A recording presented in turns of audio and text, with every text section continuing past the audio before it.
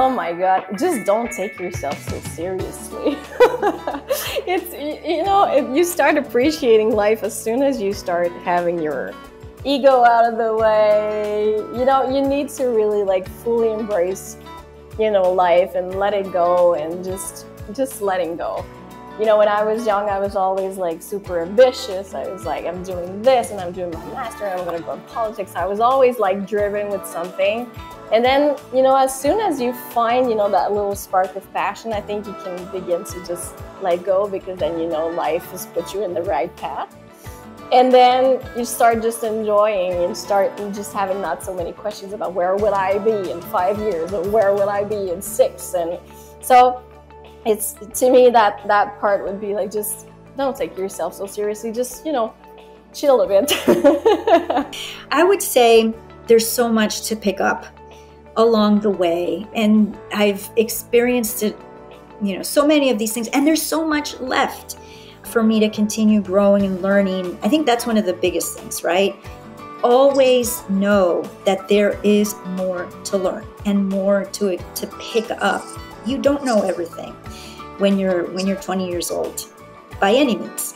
The other thing that I have to say, I would have had a far easier time growing professionally and as a person, is if I had really understood the scale of challenges, because challenges come our way every day in any business. And I would say there are really big challenges and not so big challenges. And the way we approach these things makes a huge difference. Big challenges, a pandemic.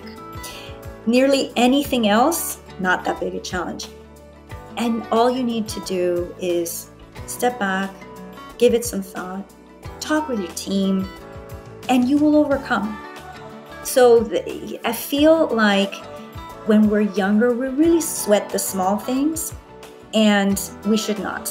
It is not worth it. The only way you really learn that is getting through some of those big hurdles and understanding the true scope of how you approach things. So, don't sweat it. Get through it, keep calm, and be very collaborative with your teams. You'll get through it.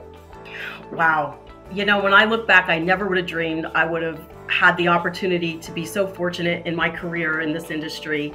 I would absolutely tell myself, and I tell this to my daughters all the time now, it's all going to work out. It always does. Everything happens for a reason. So that one maybe missed opportunity that you think is the worst thing right in the moment, eventually you're going to look back and say, you know what? It's a good thing that didn't happen, because here I am now and this is happening. And so I would have just told myself to just calm down, take it as it comes. It's all going to work out. And I know that now. Thankfully, I really do live by that now. I really don't worry. I just say, you know what? I believe great things are going to come to me, and they will, because I've been very lucky and I'm blessed. And you just have to believe in yourself and believe in how everything works out, and not get so caught up in the moment. It really is a journey. It's a journey, and you have to trust that journey. Great question. I think taking a chance and not being afraid, because I fell in love with the cruise industry, Claudine, 21 years ago. I went on my very first cruise on Monarch of the Seas with Royal Caribbean. It was December 2002. It was my honeymoon cruise. I fell in love. And ever since then, I would always book cruises behind my spouse's back. And then he would get mad at me and then he'd be over it, right?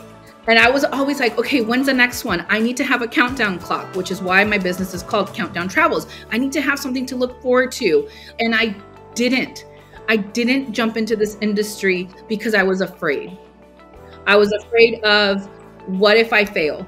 I was afraid of, I really wanted to do it. And I put my desire of doing something that I really love on hold because I was afraid to take that risk. And I wish I would have started in this business a long time ago.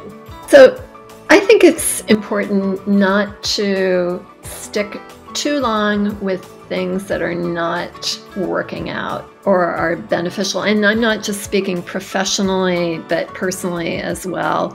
If something is dragging on for a few months and you think this is just not what I want to be doing, or I don't feel comfortable with this, or this is not going in the right direction, it's tough to have the courage to make a change and try to get out of that. You may not know what to do next, if it's a job, for example, or a living situation. But I wish that I had been a little braver in some decisions that I took in my life to make a change sooner than I did. So hopefully younger people will not be hesitant, have the courage to change if they think there's something in their life that they're not happy with. Don't be so afraid, because you never know what you're ending up in the end. And don't put this huge plans and have everything like, when I'm turning 30, I'm going to be this part of my life and I have all of this. I mean, the world is changing. It's a completely different world. So just go with the flow a little bit and put up goals instead of like fixed. Don't put limits on yourself. Dream big, aim for the sky, and leave yourself open to the universe, really, because I think we all are guilty of putting limits on ourselves and being so linear in our thinking, and I think that can only hold us back. And don't do what I did and only want to be the head of sales. It took me almost 30 years to decide I wanted to be more than just the head of sales, and I actually wanted one of these president and CEO roles. And I would have told my younger self that I should have done that sooner. But again, I believe everything happens for a reason and the time it's supposed to happen. And so I'm very grateful that it took me as long as it did, because I learned so much, which made it so much easier for me to transition into a role like that. It's a really big responsibility and a really big role. But I could have done it all a little faster if I dreamed a little bigger. You know what? I'm going to give this advice, which I would give my younger self. I was on a panel a few weeks ago, and there were a lot of college students in the audience. And the advice that I gave them is, if you don't see it, create it. I did not see someone with a show like mine during the pandemic. So I created it.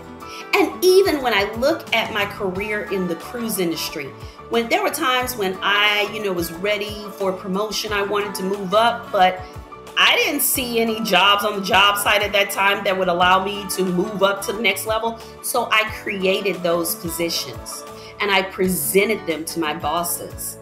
And each time it was accepted.